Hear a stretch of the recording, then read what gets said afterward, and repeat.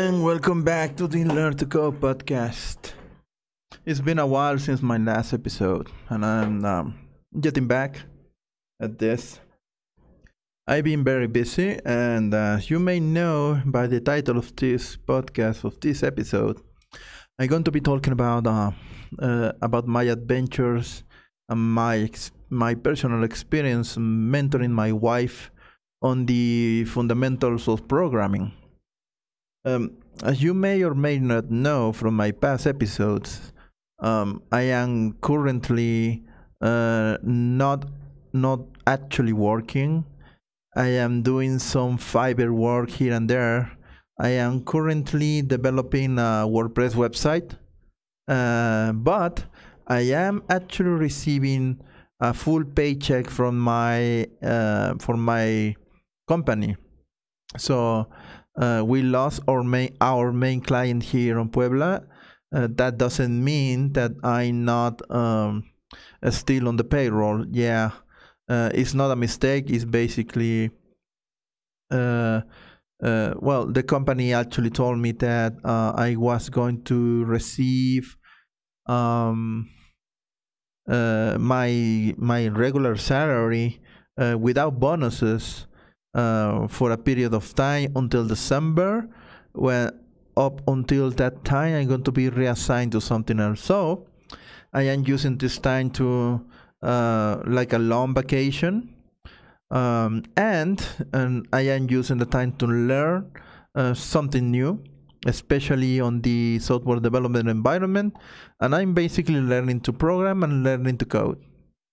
So during my adventures, my wife is actually living with me right now. So we live together now. And her story is basically she studied computer science a long time ago. I am older than her, so she graduated. I am a dropout, so she graduated, but her experience on actual programming is very limited.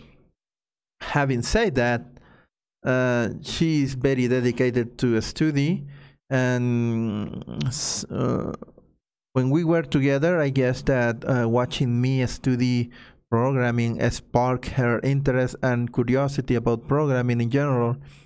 And who knows,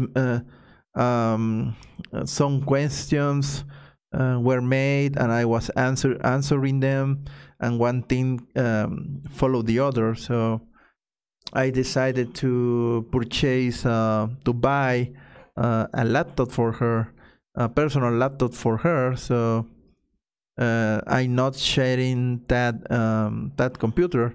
That's for her personal use, and I am using that computer. Well, not me. She's using the computer.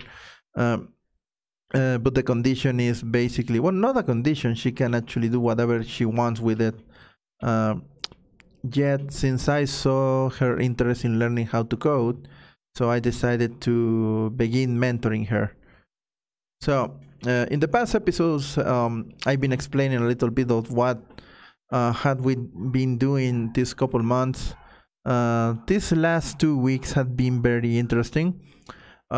We've been working with JavaScript because it's easy, and it's already installed on most computers out there. It's not all. If you do have a web browser, then you are basically you already have JavaScript installed, basically. So I began mentoring her about what actual programming is in the real world in 2019. So it is a very different experience right now than 10 years ago, and it shows, because 10 years ago we were being taught by government employees, by government teachers. They were badly paid and unfit for teaching. And even though they were supposed to teach us programming, the truth is that it's not really the best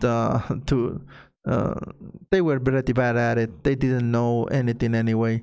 So most of the time, the teachers were asking us, the students, things that not even then knew how to actually do. So having said that, I did learn quite a bit there, and at least I got my curiosity waking up back in the day.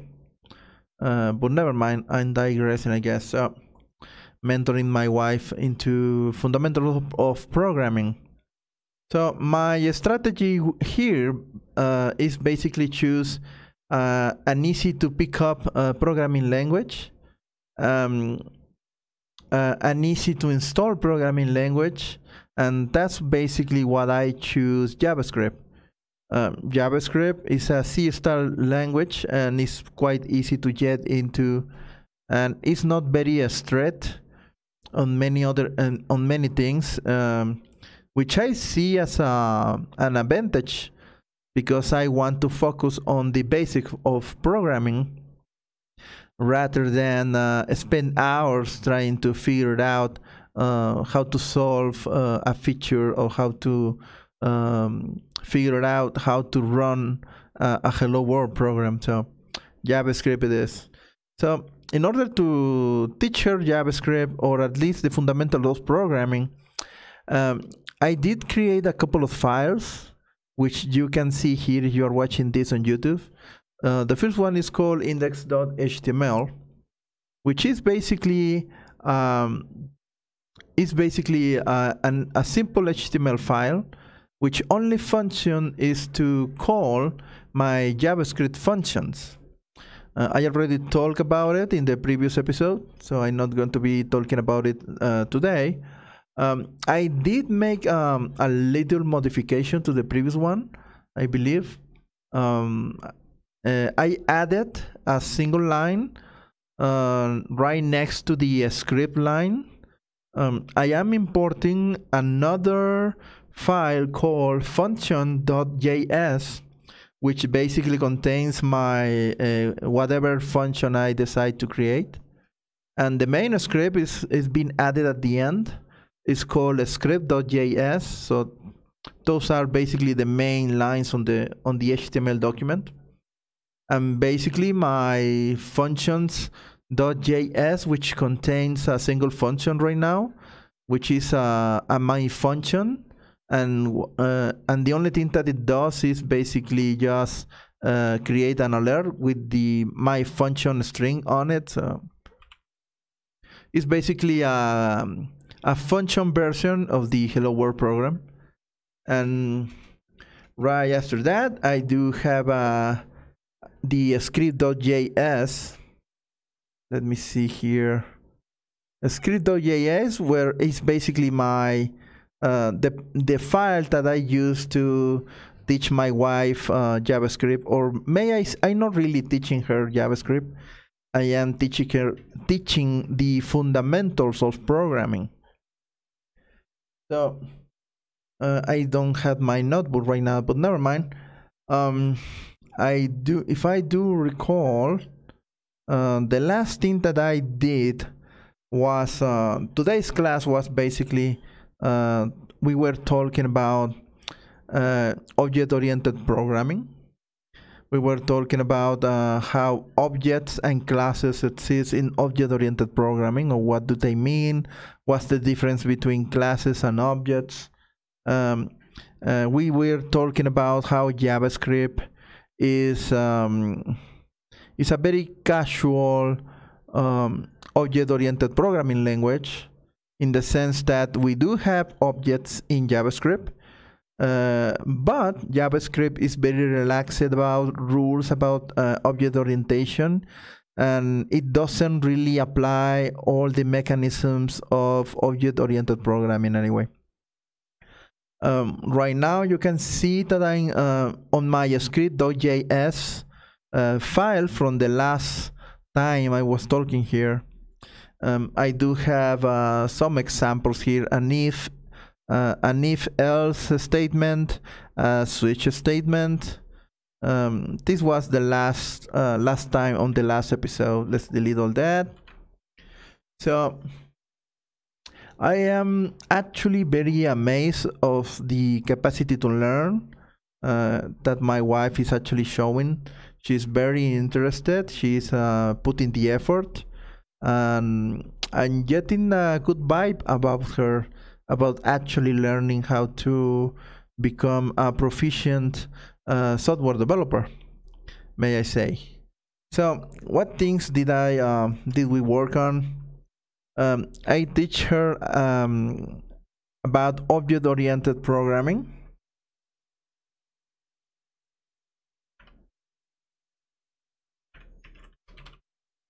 And basically how it is implemented in JavaScript. We do have objects on JavaScript.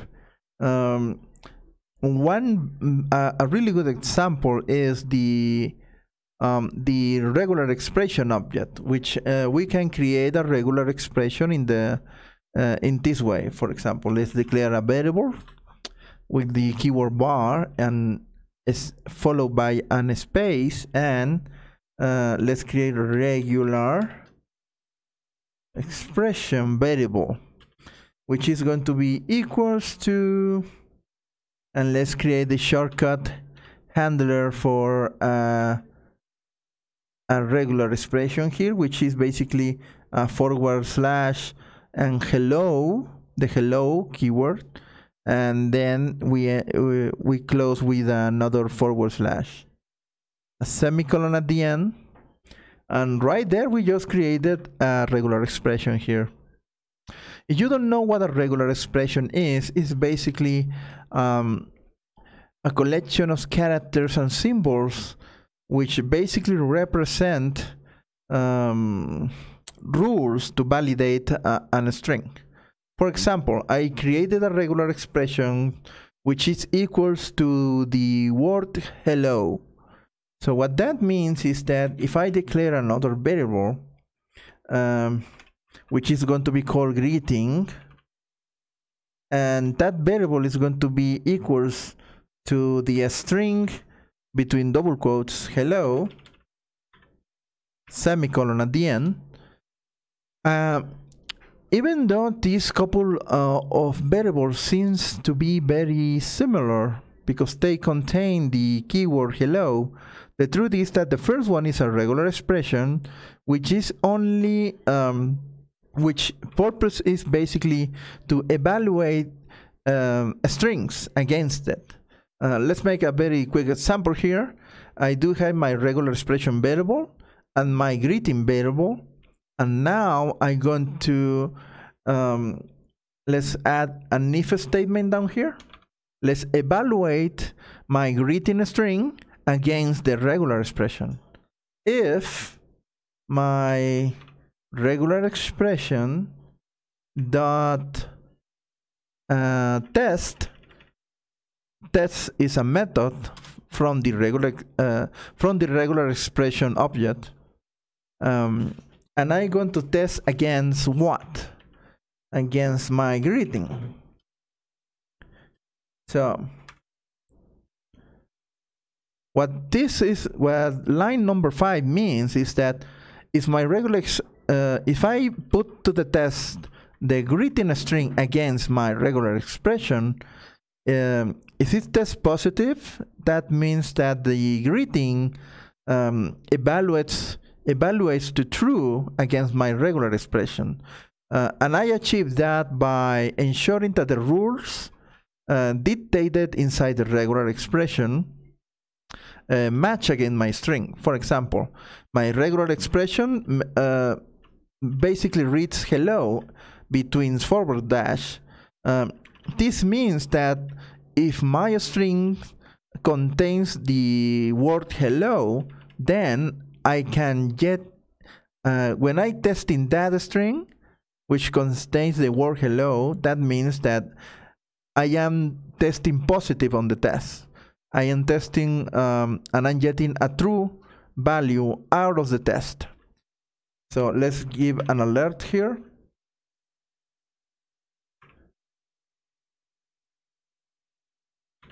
And the alert is going to say only regular expression tested positive. Semicolon at the end. And an else. And the else is going to print an alert, which will print the test failed. Semicolon at the end. It's a very simple script. Let's save this and execute. And if you're watching this on YouTube, you can read on the top an alert box which reads regular expression tested positive. This happens because my string, which only contains the word hello, has passed the test against the regular expression. So if I write something else inside the greeting, let's say a space hello, then the word hello is at the end of the string, and we can even add a colon and ask what's up.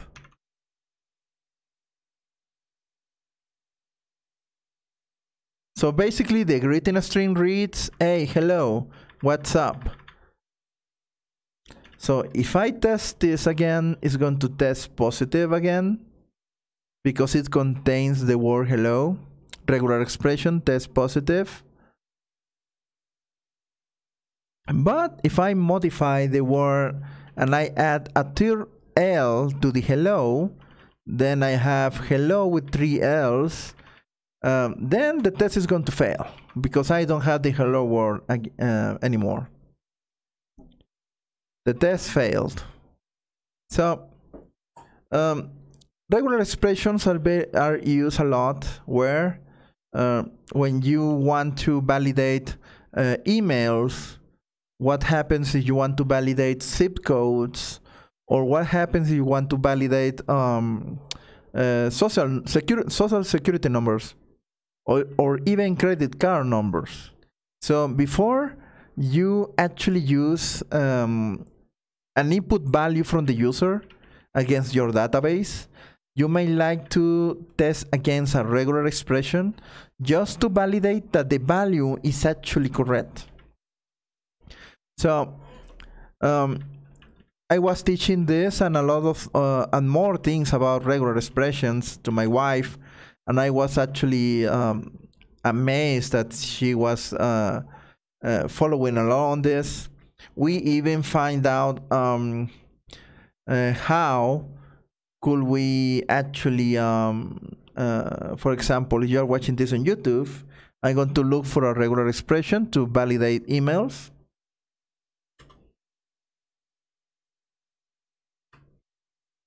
Let's copy and paste a regular expression to validate emails. For example, this one. Oh my God, this one is okay. So I do have a very long regular expression right here. So all these gibberish symbols that I just pasted, they may seem to be very confusing and just gibberish, but in the language of regular expressions, all of these may actually mean something. So let's try to do our validation again.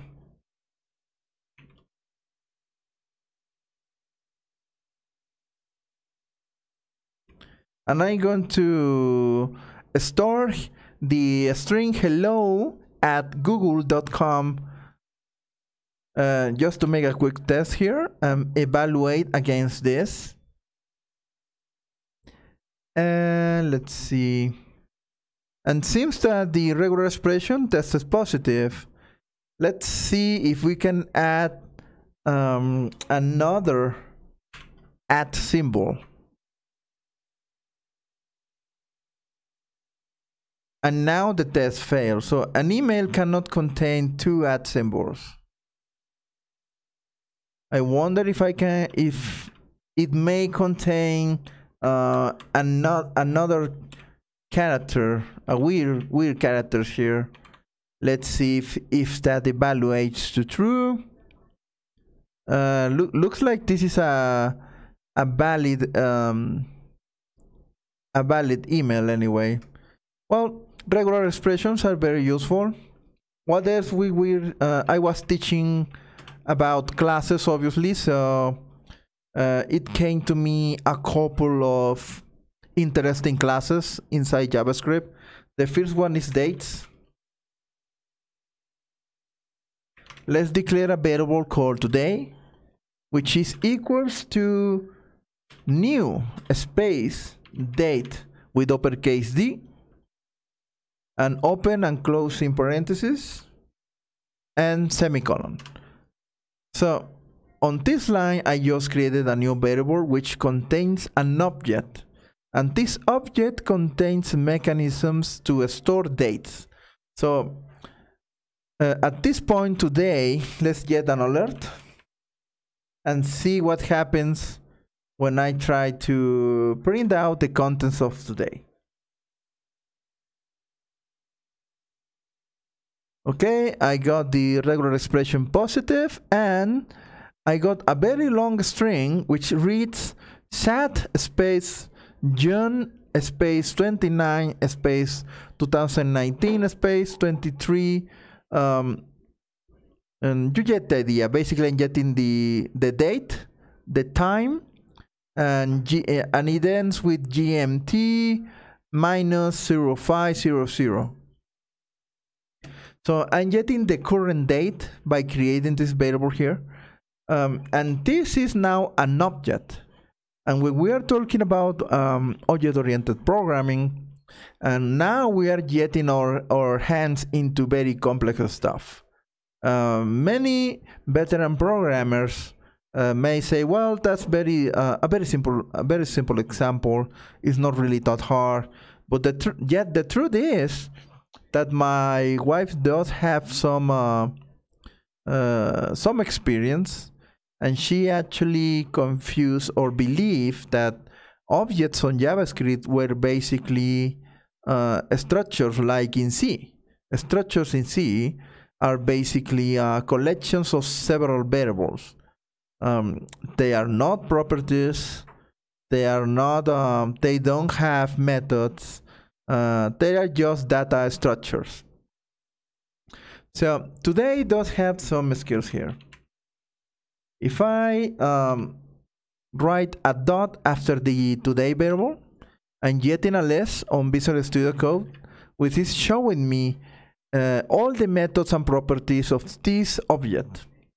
I can see that I do have a getDate method and gets the day of the month using local time.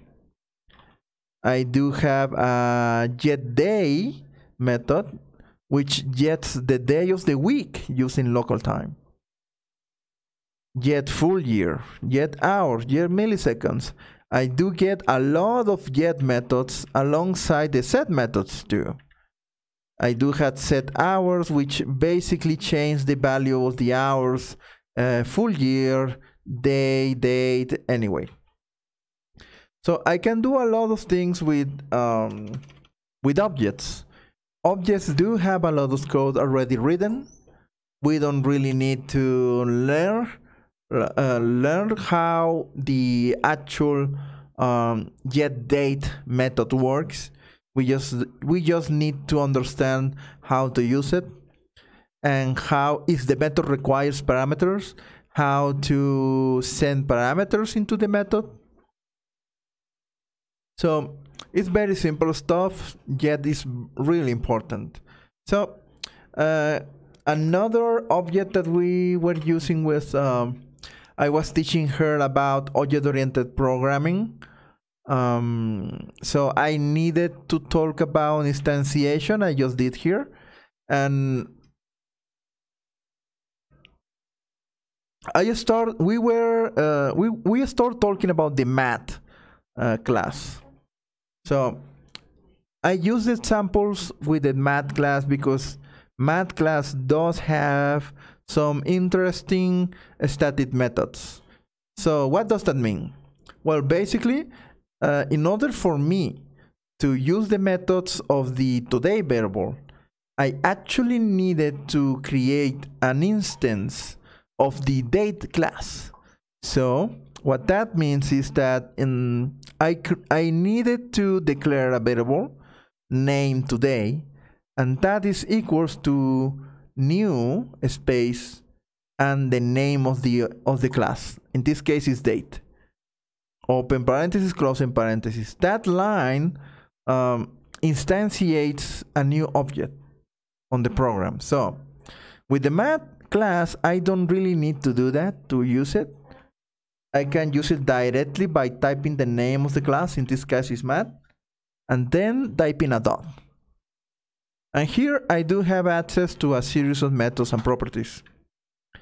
For example, if I want the value pi, I do have a property which is called pi, and this is the ratio of the circumference of a circle to its diameter, something like that. I get access to a lot of methods. For example, max, which is requiring a list of values. 1, 2, 3.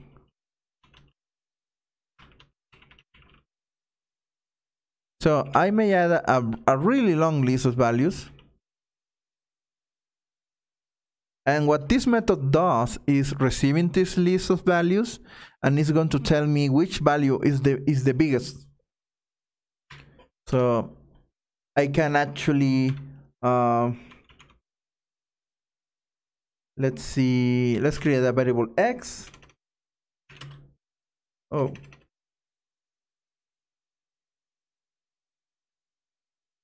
bar x is going to be equals to math.max and a series of numbers.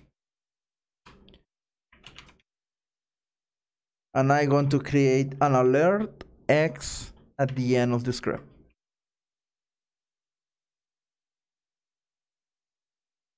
And let's run it now. Let's run regular expression. And I'm getting that the biggest number is 45345. We obviously do have a min method to get the lowest value on a series of numbers. So which is 1 in this case. So I was playing with that concept, object-oriented programming, and dates, math, and several methods. We actually spent like 2 hours just with these two, with math and dates. We were trying to get a method to give us the text version of the month. We weren't able to, yet we find out how to write our own version with a function. So we were working a lot, and I'm pretty confident that I am actually teaching something useful to somebody else. So programming in general is not really that hard. Once you understand that you need to learn brick by brick, bit by bit. If you try to take all of this at once, it's going to be really confusing. And if you get a good teacher and you get into it for real, I guess that anybody can actually learn how to develop software by his own. And it's not really that hard. It does require effort, and it does require time. And I am afraid that those two are in low supply these days. But never mind that. So I've been working with my wife lately. I've been out of the podcast scene for some days. Yet I guess that I can try to, if not making the full video version, I may like to talk into my phone more often. And I guess I may try to record video for YouTube there, for YouTube too, using my phone maybe. I may like to try that tomorrow. maybe using a tripod or a selfie stick, something like that, so I can actually record myself recording this. But who knows? I guess time will tell. So I am actually mentoring someone. This is the first person I've been mentoring. It's been a very rewarding experience for myself. Having said that, I don't think that I will do this mentoring work with another woman in an actual work environment, because I believe that is really it requires a lot of commitment and a lot of work, and I frankly don't think it's actually worth it at this time. I'm not talking about someone in a specific, but I do have to say that I will not do this with a female coworker, and at least not we both alone on the same room. Not because I'm not a pervert or I don't have a problem. Yet on the Me Too era that we are living right now, it doesn't take anything from my part to be involved in trouble.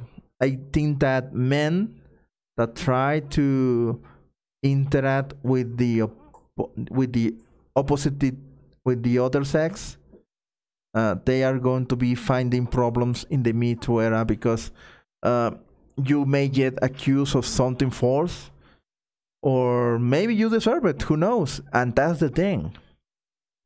You don't even need to you don't get to prove your innocence. You only need to piss off a female coworker once to say goodbye to 2 years of career. So I guess that in today's environment, that's way too much risk and too much work to benefit someone else. So I don't see the point at this time, at least. Maybe men with men and women with women, that will be a more sensible solution at the time. But I have to say that I will not mentor someone if I cannot trust that someone is not going to try to hurt me in the future. I don't know. Maybe maybe I'm just afraid of things that never happen in the first place anyway. At least not to me. But at the end of the day, why bother? So I'm going to be spending a lot of my time and a lot of my effort and a lot of my money even into somebody else for the benefit of the company. So I'm risking for the benefit of the company itself, not for myself actually, because I'm not really getting anything out of it. I just want people to improve, but the temptation to use something against somebody else just to get ahead or just to excuse yourself is way too big at this time. So me, in my personal opinion, I don't think it's actually worth it.